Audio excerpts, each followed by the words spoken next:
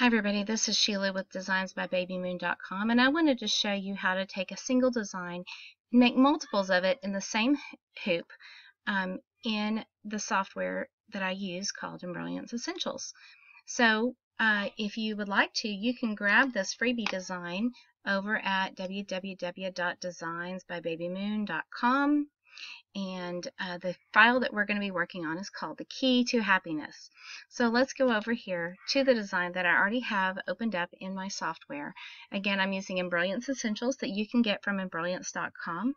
And this is a great software for editing and for changing the colors and for adding lettering to your design files. We're going to use a super fun function in this software so that we can make more than one at a time. Making one at a time is fun and fast and easy. It's a great way to use up your scraps, but sometimes you want to make a bunch at a time. So let's see how many of these we can get in one hoop. Now on my machine, I have a 5x7 hoop. The design comes ready to load in a 4x4 hoop, but I want to make more than one at a time. So what I've got is I've got a hoop size 5x7 selected on my screen, and you can select any kind of hoop, any size of hoop that you have. And you'll see down here it'll say the sewing field or in metric and approximately in inches. So I'm going to use that 5x7 size. So I'm going to click OK, and it's going to bring that up on the screen. And then what I want to do is I want to grab this design, and I want to show you over here how you can see the steps of the design on the side. So this design has 3 steps. It has a placement stitch, it has the lettering that you would add, and then it has a final stitch that stitches the front and the back together. So let's first straighten this out in our hoop, and by doing that we're going to select the step number 1 here, which selects the whole design.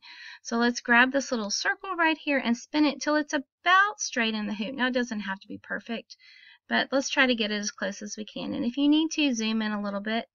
And that looks pretty good to me. So I'm going to leave it there and zoom back out just a bit. And I'm going to take, now all of this is selected over here, and I'm going to take with my mouse. I don't need to click control or anything because it's all selected, and I'm going to drag it up to the top of the hoop. Now you can see that this design is just under 1 inch wide for the stitching area. Now depending on how much you want to leave around the edges when you cut, yours may be closer to 5 inches long and just a little bit more than 1 inch wide, and that's okay too. So if you like to cut in close, you can probably get it into less than 1 inch, but I like to leave a good amount of room between the files when I'm making multiples in a hoop. So since this is all selected, what we want to do is go up here to the top and hit copy. You can also use Control-C on your keyboard. You'll unselect what you've got by clicking anywhere on the screen and then going back to Edit and then Paste, and it'll paste it right on top.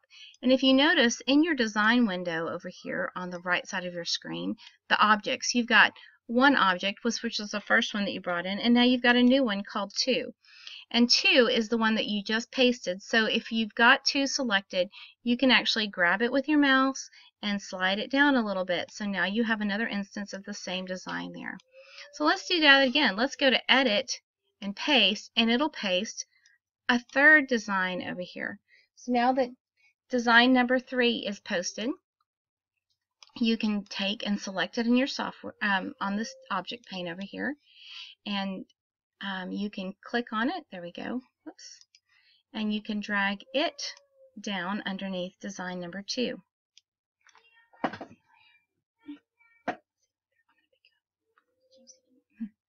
And so you've got 3 instances of this design in your hoop. Now it looks like we probably have room to add one more.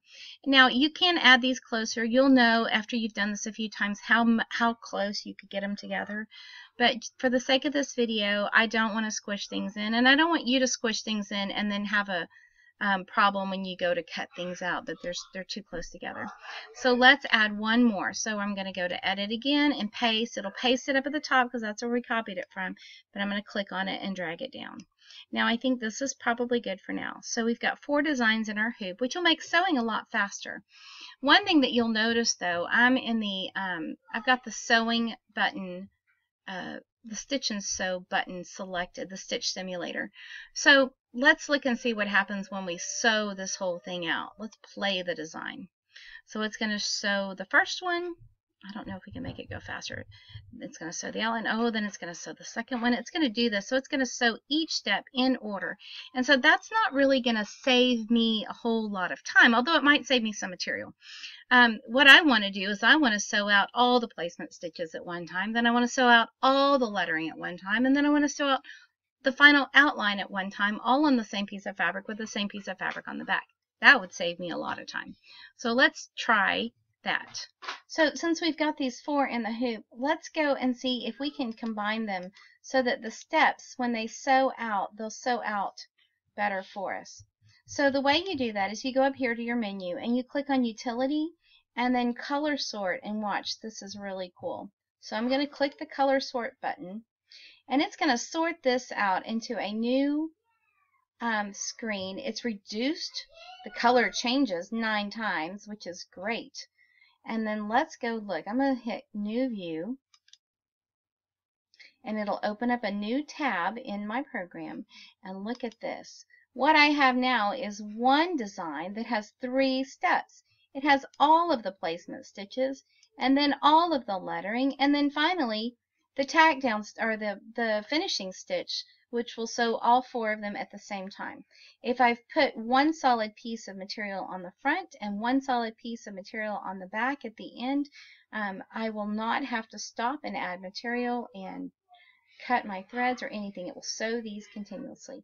So that is a super fun function so that you can make multiples at a time in your hoop with Embrilliance Essentials. I hope that's helpful. Leave me a comment if you need help with that anymore, or come visit my group on Facebook called Designs by Baby Moon Friends and Fans. Thanks for watching, and we'll talk to you soon.